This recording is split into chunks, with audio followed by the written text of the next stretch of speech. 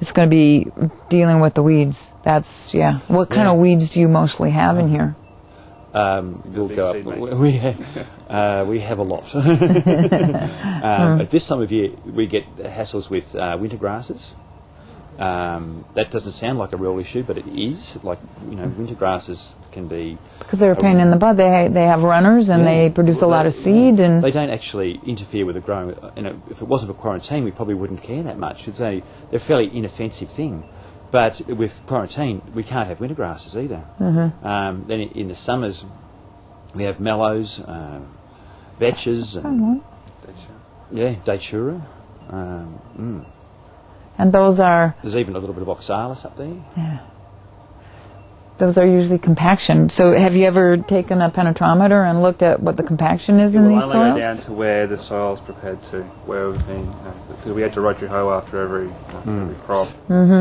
Yeah, the only sort of, what we tend to do over the summer is that we bring in just straw. It's the only sort of organic material. Occasionally we manage to sneak a green crop in, but it's not very often. So what we try to do to compensate is just keep putting straw in and working it into the ground.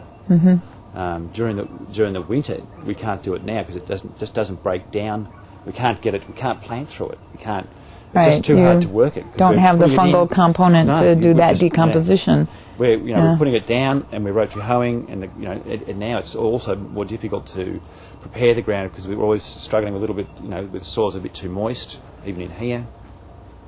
Because our turnaround times are quite, we're in other houses where we're planting, we're virtually picking there and we're planting there.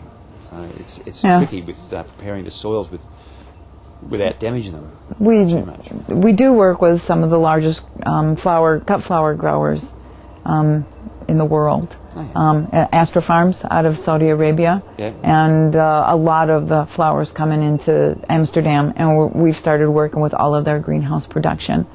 And basically, it took a little while to deal with the weeds, but that was the only tricky part. And what we really had to do was to deal with their bed and that whole production system, because we've got to get structure rebuilt in that soil down below that compaction zone.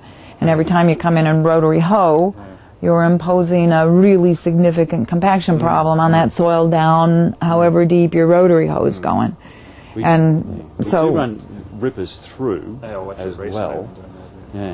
Yep. But and so it's mainly there's a compaction zone. Yeah, there's a compaction zone, and let's get rid of it by getting that biology in. So after you finish with a crop, this last time, if we can come through, and when you rotary hoe or when you go in and deep rip, let's get the biology injected, put down as deep as you possibly can. So I'd like to deep rip one last time, if that would be possible. And using either compost or compost tea, whichever is least expensive for you to get hold of and have enough to put the proper biology on. And then we need to take a look at the soil and do a soil food web assessment. I'm sure you've got chemistries on this soil, so you can just hand us one of the chemistries that you've already done.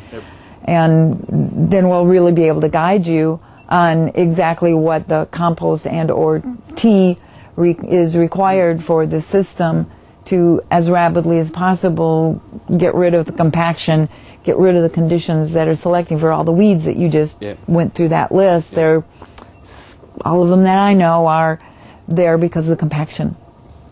And that's what's selecting for them. So we'll select more for this crop.